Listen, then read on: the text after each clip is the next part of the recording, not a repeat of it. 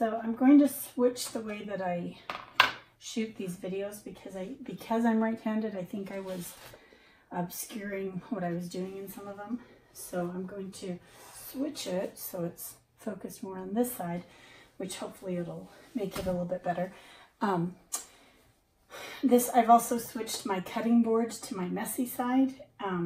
It had gotten bad enough that I just started doing some inking, and so it's very handy because I flip it for when I'm cutting and then flip it back for when I'm being messy like today. So we are going to colorize some of this Tyvek for both sides of the project. And I had already picked out some colors when I picked out my swatches, so I know what I'm going for. And I'm just keeping these here handy. I won't get the exact same color, but I need to I'm using it as a guide. And what I'm going to do is take a piece of scrap Tyvek here and just do a couple of experiments just to make sure I'm getting what I want. I like the Doc Martin Bombay inks. They're a little bit hard to find. And with the Tyvek, a little goes a long way. You don't need a lot of ink. So I'm just going to put it into this messy little palette. And I'm just going to do just a drop of each ink that I'm going to use.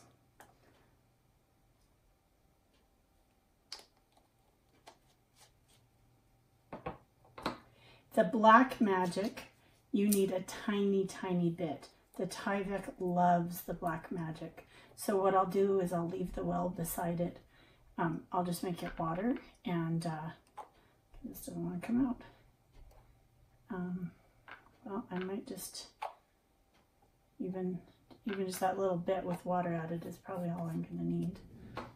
I do have another one, so if that's coming out. These are new Bombay inks, some of them, and I found that they tend to get a lot of sediment at the bottom, so I shake it up before I use them. And this eyedropper is really sticky. I think it's got sediment built up in it. There you go. That's the Van Dyke Brown. In the background you can see that I made this color chart, and I do this with most of my materials. It's a bit of a pain and time consuming when you do it, but then it's so handy because I can just look at it. I know what I'm going for. I know, like with the brown, I want probably the sepia with some undertones of the Van Dyke Brown, and I know where at least I'm starting. Sometimes when I do my samples, it'll be a surprise, but I know what I'm going for. That's the sepia. And then I'm going to use a little bit of this teal on the rocks for the spirit or the Star Maiden picture.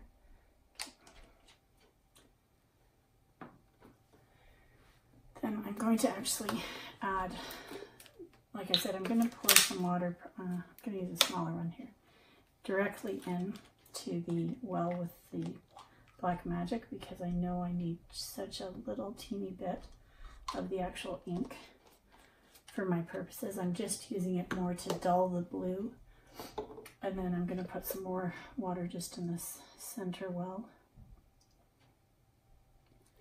So the Tyvek loves the ink.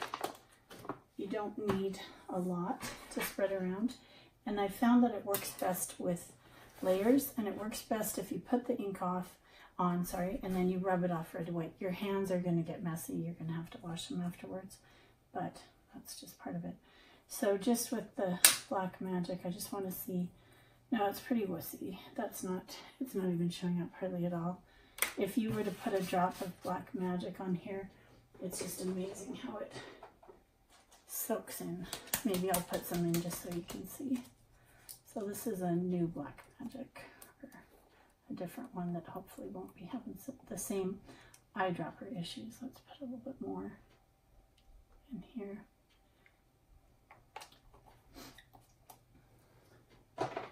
And just for demonstration's sake, let me show you when you put the straight Black Magic on, it just goes black and deep right away.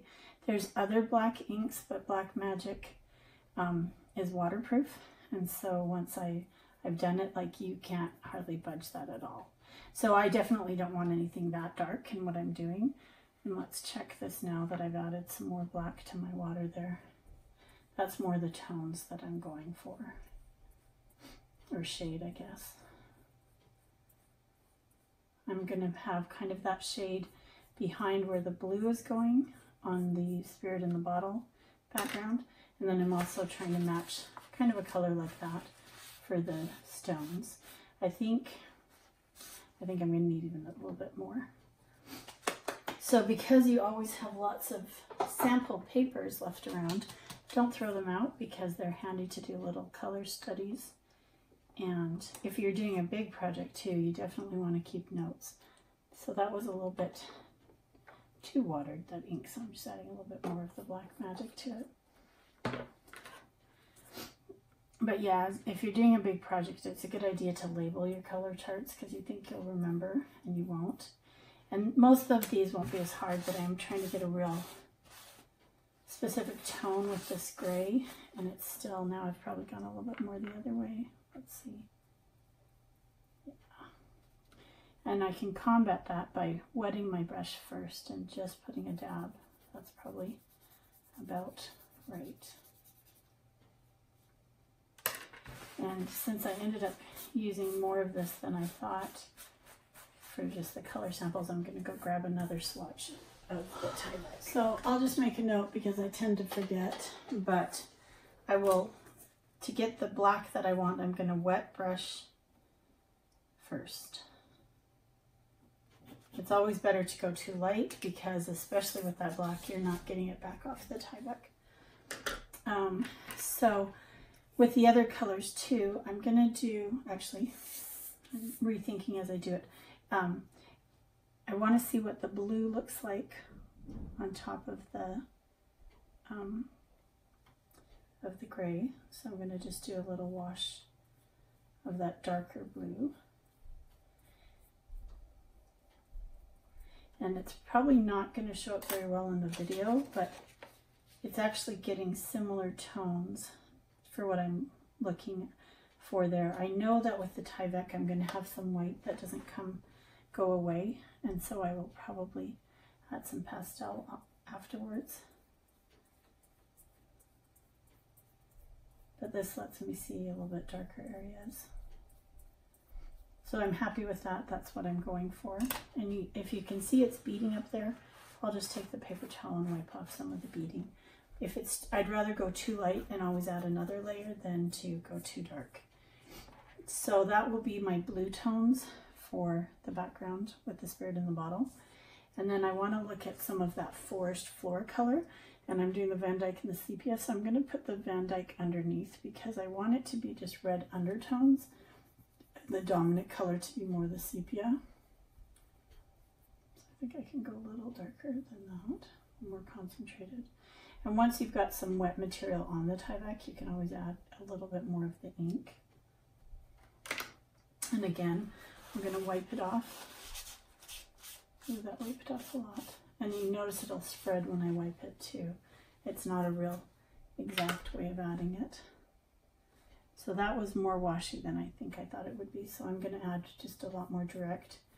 The Van Dyke and the sepia, you tend to get a lot of particulates, I guess, in it. I don't know if that's just the nature of the browns. And I wouldn't worry too much about it. One, it'll add some visual interest, and also it'll come off when I wipe it. And the wiping spreads it a little bit. So I don't know, because that's a new one, maybe it's not fully mixed, but I can see that I really don't even need to dilute the Van Dyke, Van Dyke at all. I'm going to have to go in successive layers to get the depth of color I want anyways out of that. So I'm going to put a note because I forget, don't dilute by the Van Dyke, and that's the blue.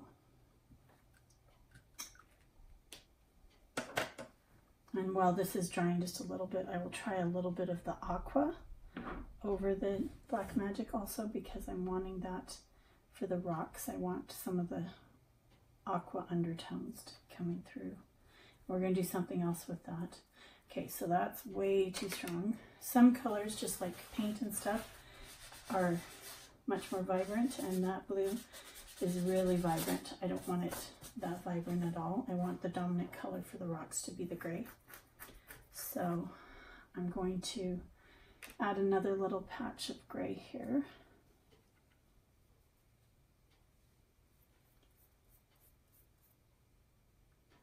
I forgot my own note. See, I forgot already. I was supposed to wet the brush first.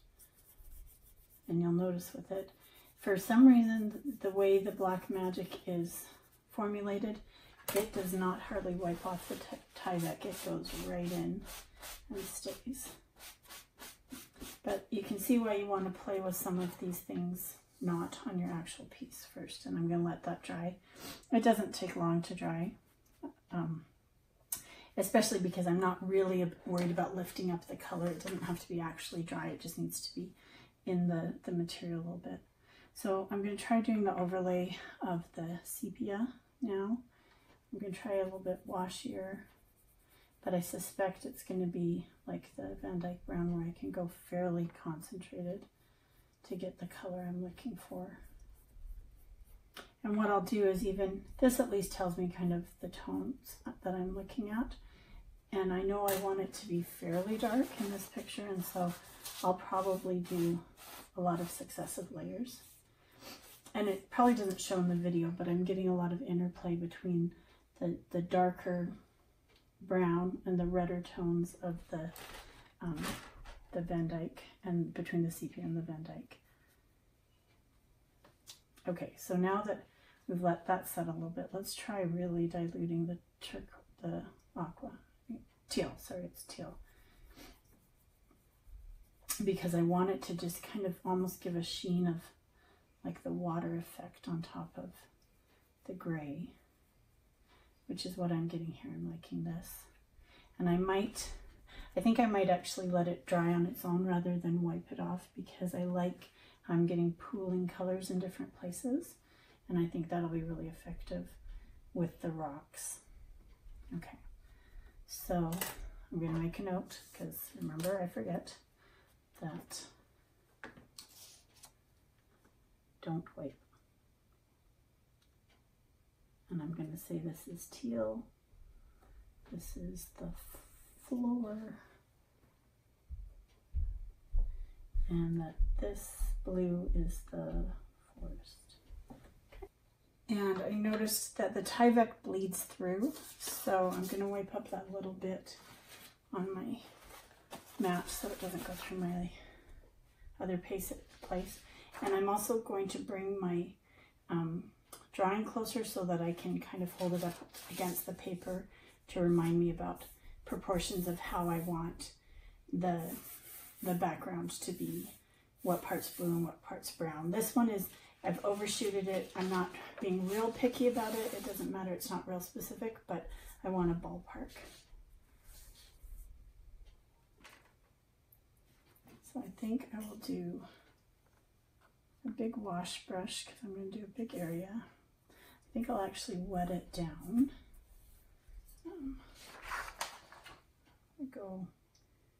I want more than halfway to be the floor, so that's kind of the little over the upper third. And I'm going to wet it, and I'm going to add some of my, ooh, look at how lovely that is. And this is fun. It's fun sometimes to just play with the what the ink does on the paper. Sometimes I don't think we have enough play time.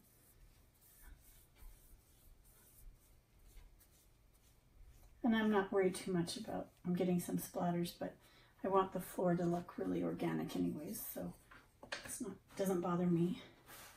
I'm going to go back and get some of this coming up.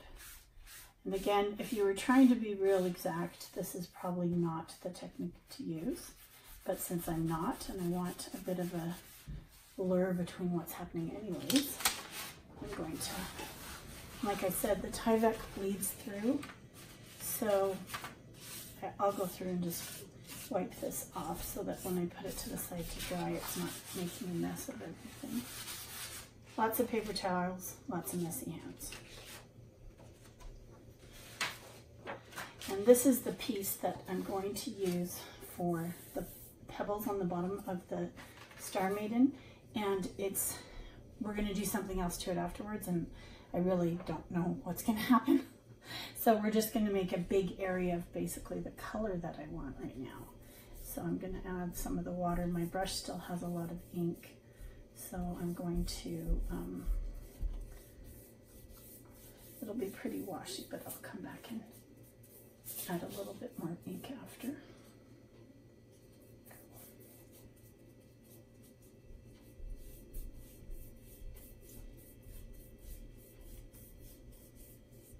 This is a definitely different kind of messy approach than what I'm always doing. And it's because you wipe it off and because it adheres to the fibers in the Tyvek in a kind of random way, it doesn't really matter about your brush strokes or how you're putting it down. And again, paper towels, we're going to wipe off the excess. And I can tell this is probably lighter than I want, and I want that aqua blue to be on the top layer because I want to see it sit there. So I'm going to do another layer of this black wash after I let this layer dry. Sorry, I'll try and talk more clearly. This doesn't feel like a natural process to me. Okay, so I'll put that over there to dry, and then we'll do a wash of some of the brown tones. And I probably could be getting up and washing my brush better, but because these are all kind of related colors, it doesn't bother me if some of those gray tones come through, so I'm not worried too much about washing it off in this case. So this, check my notes, said don't dilute the Van Dyke brown, so that's what I'm going to do. I'm just going to come in and do a wash of it here. And I may need to get more ink because this brush is just soaking it up. I've been working on a big mural installation, which is what I started using the Tyvek on, and I've been doing huge sheets that use a ton of ink, so I'm not really judging the best of how much ink I should be using at this point. I'm going to wipe this off, but I suspect I'm going to want to do a second layer of it because I don't think it's going to come very dark. I can tell, yeah, I want to definitely want another layer of that. Somehow I picked up a big chunk of black there, but that'll just be one of those surprises that come out of doing this process. And I might do a light layer. I think I might actually do a light layer of that gray coming through because I think it's giving some darker undertones here. Ooh, that's dark. I'm going to move that fast because I don't want it to sit that dark.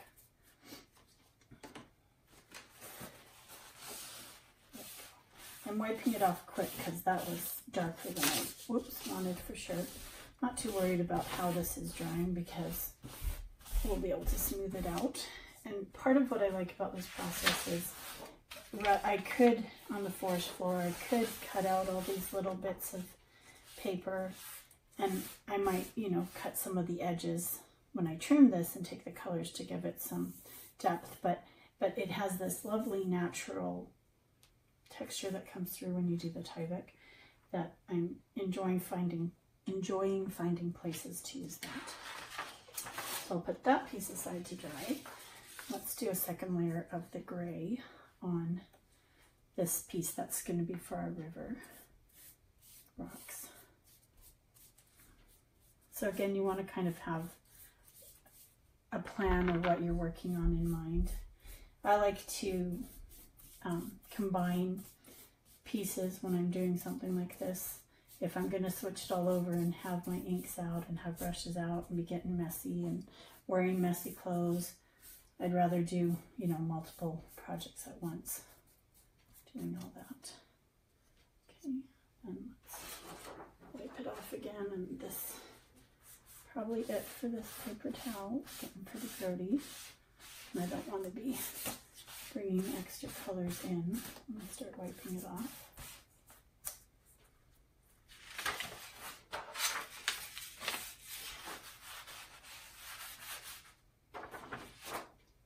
So that's I'm happy with that tone for my river rocks.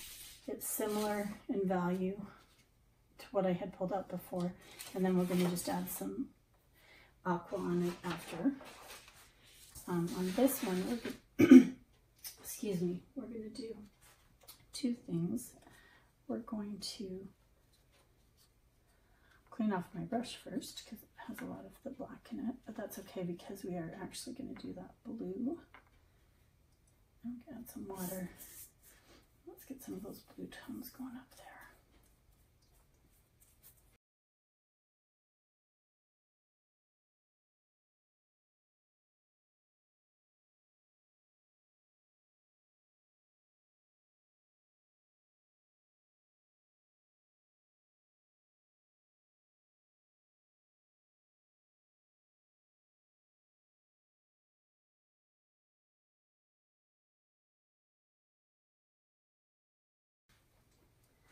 So I don't want it to look linear, so I am going to do a little bit of blotting, but I'm going to blot it rather than wipe it because I want some areas for the blue to stay up more.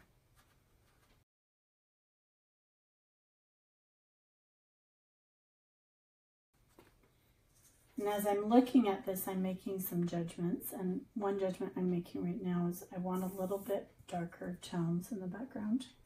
So I'm going to bring out a little bit more of the black and the blue back there.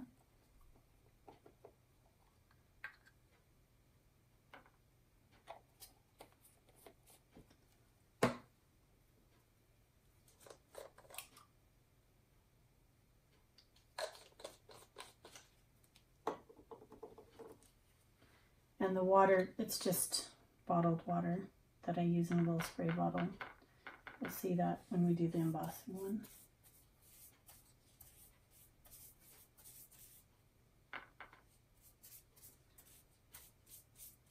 And my brush has picked up colors from other places, but in this case, it's not a bad thing. It'll also help these two pieces kind of look like maybe they belong together, and they're colors and tones that I want in there. I probably should have better processes, but especially with this technique, I like getting some of that interplay of colors coming through.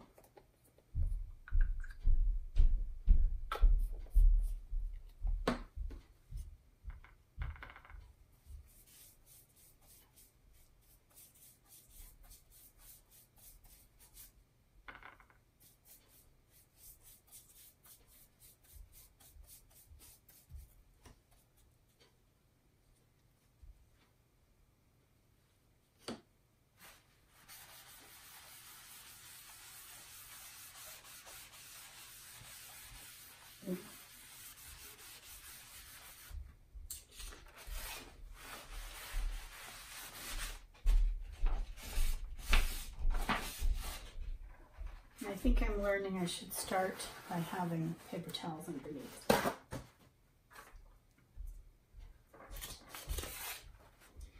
And I'm sure it doesn't show in the video, but I really, really like this blue and black background I'm getting up there. And now I'm just going to add some more of the brown tones under there. One drawback with any kind of piece of art is I don't think it ever reproduces as well as it looks in person. Try and clean this brush off a bit. So now I'm just going to use that last color that's kind of these undertones here, which is the sepia.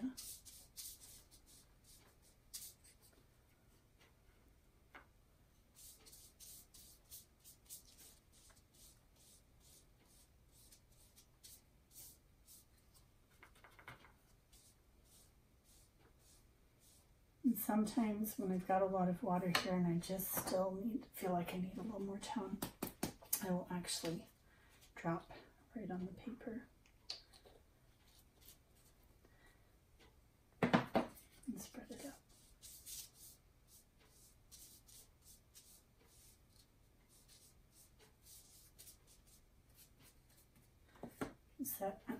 Let that sit and absorb for a minute.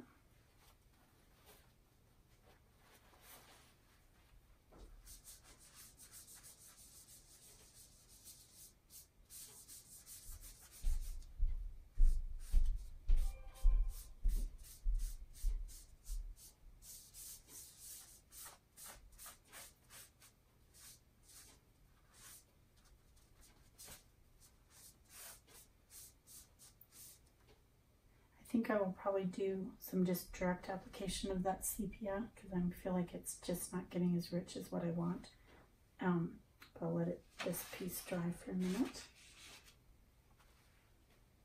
It's actually kind of handy to be working on two things at once because I can work on the one while the other one dries.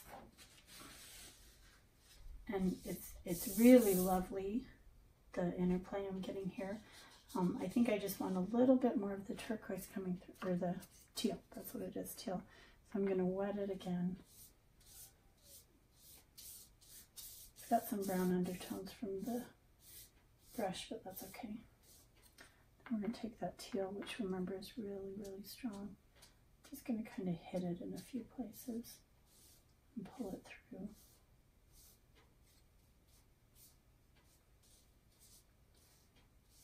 Well, that's a technique I'd have to play with because it is so strong. Just that little tiny bit in the brush is. Hopefully I didn't do one of those things where it looked better before and now I've ruined it.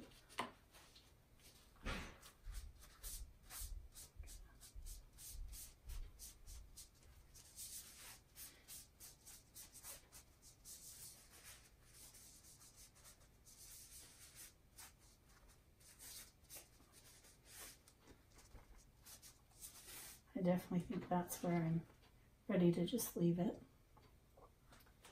Oops, put it up there.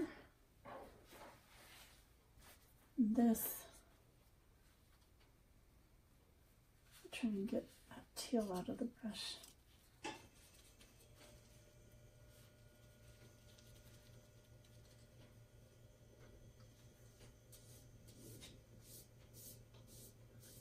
That's just water, and I'm going to put the Van Dyke, or sepia, right, directly on it.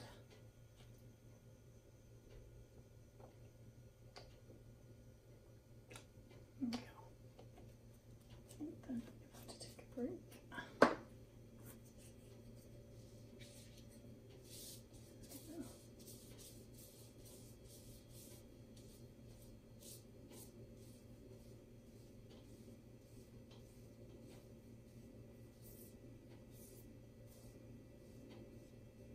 And I also know that I can come in and add some more spot colors with other inking and pastel effects, and so I want the base there, but if it's not quite as dark as I want, I'll come back in and manipulate it.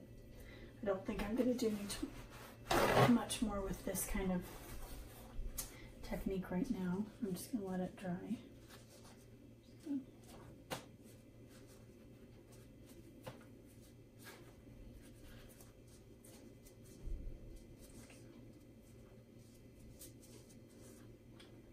And we'll just let both of those dry.